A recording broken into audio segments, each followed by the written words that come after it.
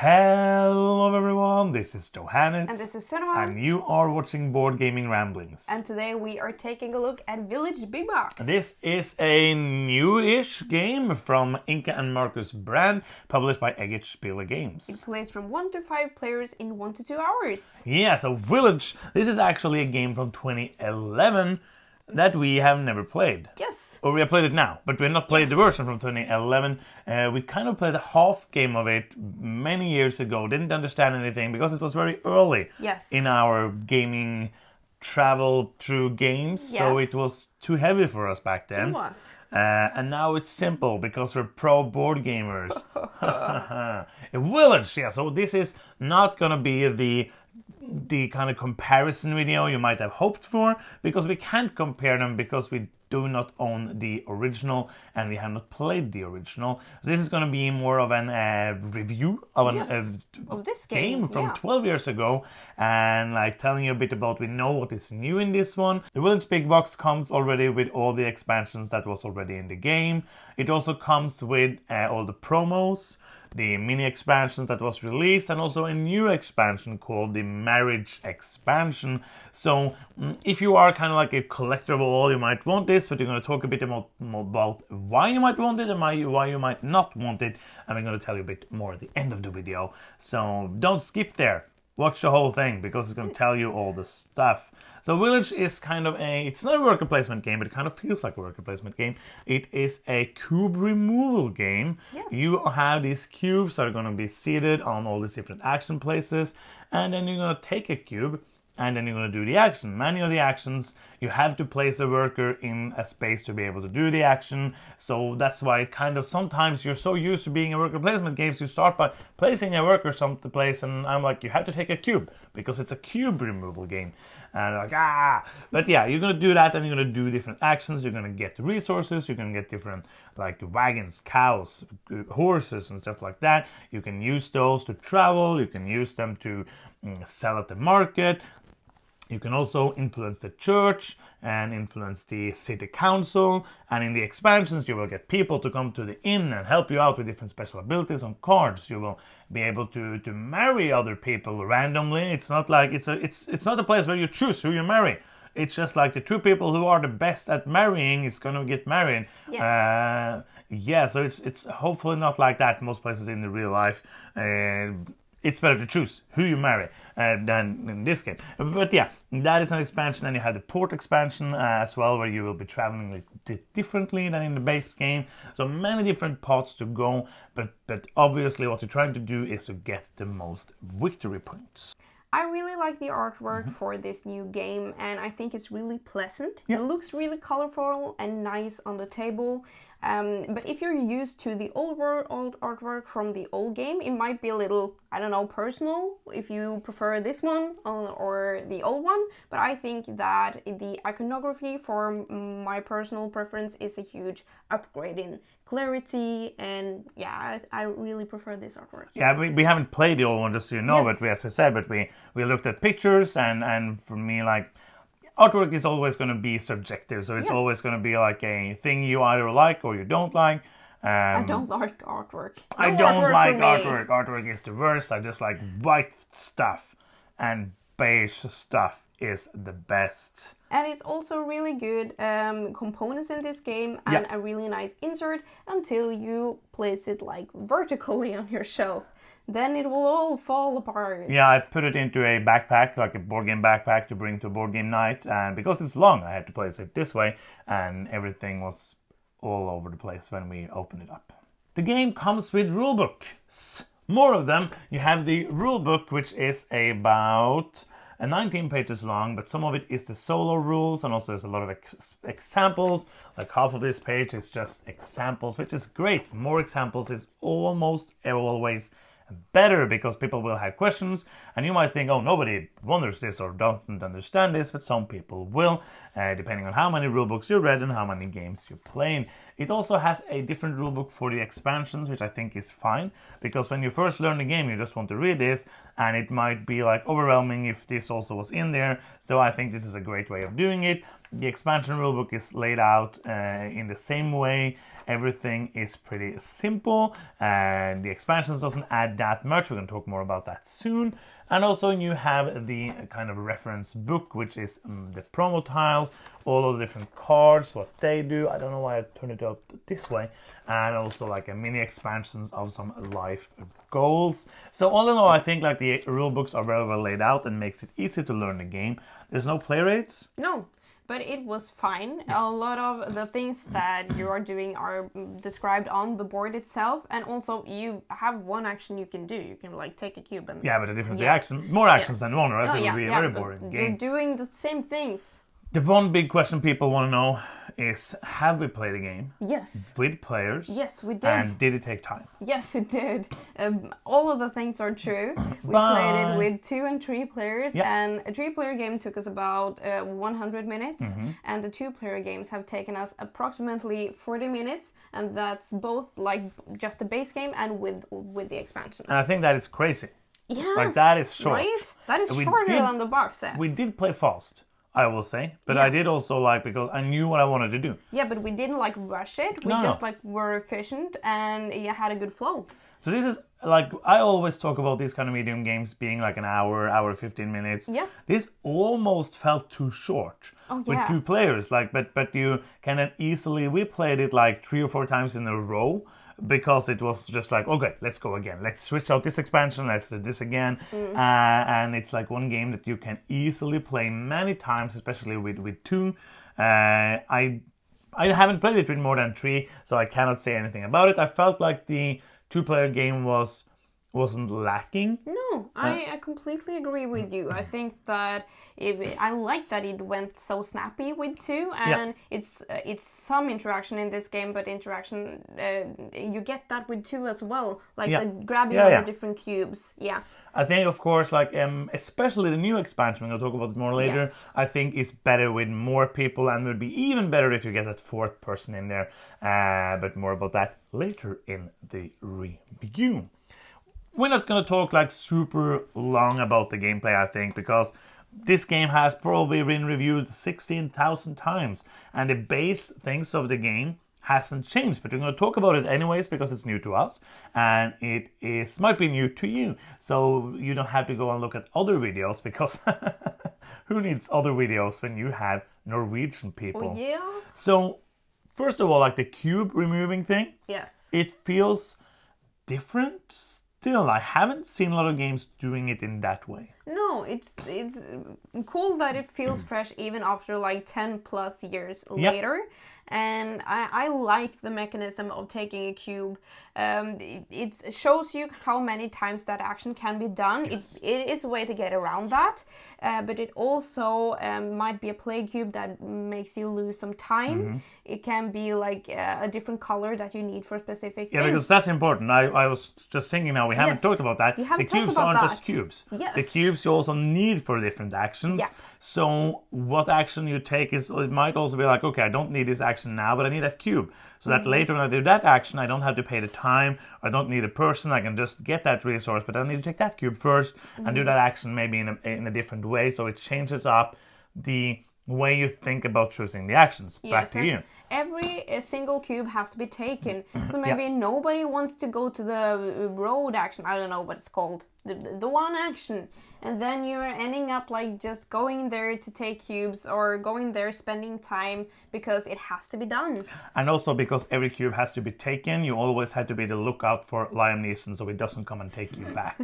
That is very important part of this game as well. Yes, we struggle a lot with that actually. He's always like calling and be like, well, I'm going to hunt you down. It's going to be a problem because we take all these cubes. but I really like the time mechanism in this game also. Back to the actual review. The gameplay. Because sometimes you don't want to spend time, because that makes your people die faster, but then you get points for people dying in specific places, specific jobs. It's kind of like... If you die first, that's when you good. Look at it that way, it looks kind of weird, but thematically it makes sense. Yeah. Like, you have these people, the first generation, like you have meeples with numbers on them, And in the beginning you have the first generation, and you get to the second generation, the third and the fourth. And when somebody dies, you always have to choose somebody with the lowest number. So, and then you try, as you said, to have them die at nice times and die before other people die, so that they get talked about in this chronicle that looks really nice. Yeah, because sometimes you're like, oh, I want him to die because then I get points for him. So I have to make him die before your people are dying. This sounds so weird to talk about. But it is pretty weird. But at some points in this game I've been like, but oh, I need to do that action more. I have to keep him alive somehow a little bit more. And also I really like the fact that it might feel in this game like, oh, I can't let the people die. It could have been that way. Yes. But this game, you could actually kind of also rush it if you want to. Yeah. And that might be a valid strategy depending on what the other people are doing. Yeah, because that is what we didn't talk about at the playtime and player count. It's not a fixed length of the game. Nope. The players are controlling when the game ends. And you can rush it or you can be very conservative. Yeah, but kind of like all the games we played lasted 3 rounds. Yes. In the 3-player game and the 2-player game, it was 3 rounds. In some time during round 3, all the people died, and you ended up like there was a meteor. Yes. And it exploded. It was not. That's not a new expansion. The meteor expansion now. But or maybe like that. Majora's Mask expansion. There's a moon coming down. Yes. Back to the review. Yeah, I like that the expansion in itself doesn't add a lot of length. Yes. I didn't feel like they added a length at all to this game. They really like... They're like... We said like they took 40 minutes. The truth, when we played 2 players, took around 50, and between 35 and 50 minutes. Yeah. When we played with like almost everything, it took like 50. Okay, so it and adds when we like played the base game, 15 minutes I will between say players. If you play with all expansions, it might add like 12 to 15 minutes. And it adds a little more complexity because you have more choices. But it feels very natural with the game. Yeah. Like when we took all the expansions away, I was like, oh, well, that's weird. We haven't gotten any people from the inn. Oh, it isn't in the game right now. It isn't in the game.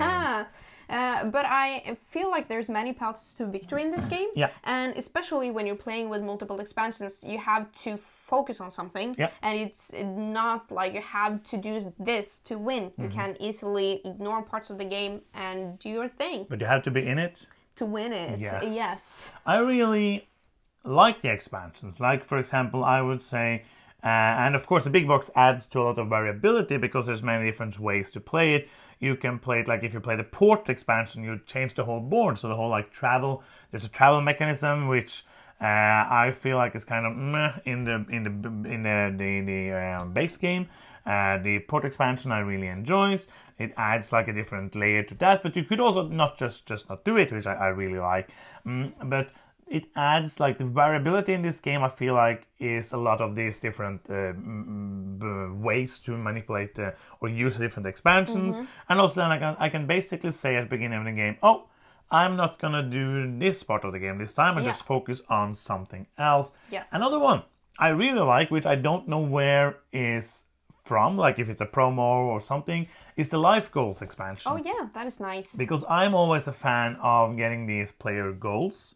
And here you get like a silver and a gold goal, which one of them is going to be like having these specific resources, and the other one is being in this specific situation. Yeah. Like for example, one can be have 4 inn cards in your hand at the same time. Yes. Or have 3 people in the church and all on the top for 3 spaces, like different things like this. Yes. And the times we play with that, a couple of times I was like, okay, this is the first one I'm gonna do. I'm just gonna get to that one, and then I'm gonna see like, oh, because I'm getting these resources now, I have them, and then I can spend them. Yes. And Gives you turning some my direction. strategy throughout in that way, which I really enjoyed. Yeah.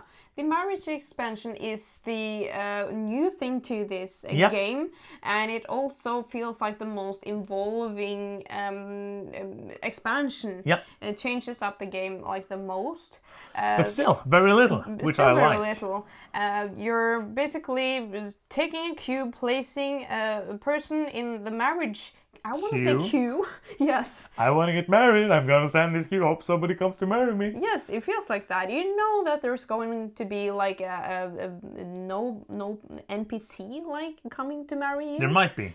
Not always. Oh, not always. You know, okay. Remember it happened one time and I didn't get married? Oh, yes, you didn't get married. I was crying and so everybody was sad. Yes, but chances are there that you will be married, even if nobody else goes there. And nobody knows a lot about this expansion, so I'm going to explain how it works. Oh yeah, that's great. People are like, what is this marriage you're talking about? It's not talking about. No, but you were getting into it, and then we started talking about all the weird stuff. So I'm just going to do like a super short one, if that's okay with you. Perfect. Yes. So you have this track. It is basically, I think it's 6 spaces big. And the higher on the track, where you take the cube and you place your person on it, the higher on the track, the better bonus you get, but the less chance of you getting married is there. So you're going to place these, and then the 4 spaces in the middle has a color on them. And then after the mass at the end of the round, you're going to roll a 4-sided die, and then you're going to put as I said, an NPC, a pink little meeple, in a space that matches with that color. If there is already somebody there, you're not going to place them. And then after that, the 2 lowest numbered spaces are getting married. So as I said, random people getting married to random people. Oh yeah. And if you are playing, as I said, we mentioned earlier, this might be better with more players. We haven't tried it, but with 4 and 5 players, there are going to be 2 couples getting married. Sounds so good. When you play it now with 2 or 3 players, it's kind of like, okay, I'm going to place on the lowest space. I get no bonus, but I'm 100% sure I'm going to get married. You could also place like on the second lowest, because the lowest cannot be taken over by a NPC to then get a small bonus. Or you could like risk it and be like, oh, but I'd rather have this bonus, because you get like a compensation if you don't get married. So you're going to roll that, and then the lowest 2 are going to get married. And then the person that's lowest on the queue, all those 2, is going to choose where they want to work, I guess. Yeah. Do they want to work at a bakery or a smithy?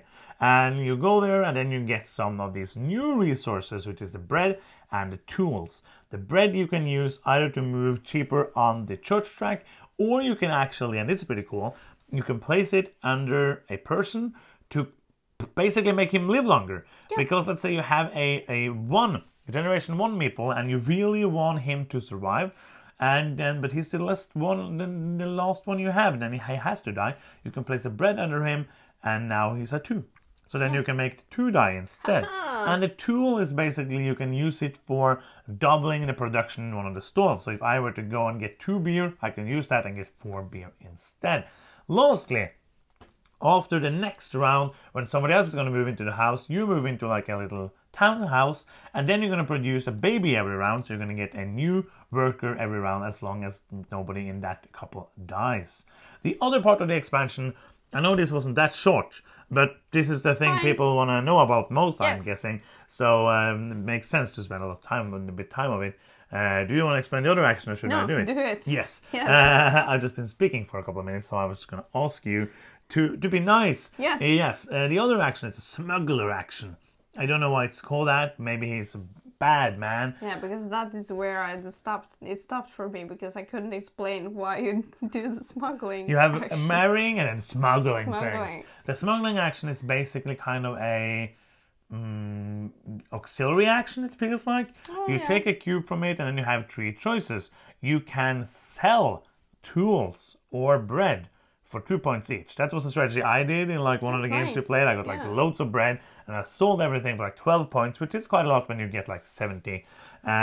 You can also just take 2 different cubes, and the last thing you can do is to pay a cube and then sell to a market stall that is in the unavailable part of the market, which is really nice. So that is basically the marriage action. Yes. What did we talk about before that? You spoke about the marriage stuff. Let's see, what do you like the marriage action? Yeah, I do. I like that you get compensated even if you don't get married. Because I didn't explain that. Explain that, please. Yes, you get a 1 bread or 1 tool. But you have to pay for it. You have to pay for it.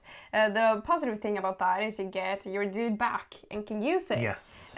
So if you're getting married, your dude gets stuck there until he dies. Like in real life. Yes. So I enjoy it, but it also is a part of the game that you can't ignore. Yeah, like everything else. Like everything else. But I feel like it adds like another layer, and I would say especially if you play with 4 players, it's gonna be even better. It feels like that. So yeah, let's talk a bit about the weight. And who is it for? If you, like us, haven't played Village before and always wanted to, or just based on our review feel like you should check it out, I think this game is for you. Yes, it might also be for you if you like Village. Yes, the board game, and you have not played any of the expansions, and because they're mostly out of print and they're probably pretty expensive, so this is like a great way to get everything at once. You get the promos and all of that. I will say, if you own everything already, or if you don't care about like the life goals expansion and the promos, the question then is, of course, do you need this just to get the marriage expansion? And it's a hard thing to answer, because I would probably say for me that would be a no. If I already owned everything, because we don't play games enough. But like if Village is your favorite game, and you play it all the time, and you already played it like 100 times with all the different stuff, then you might want to get it, and probably you can then sell the original for maybe the same price that you buy this for.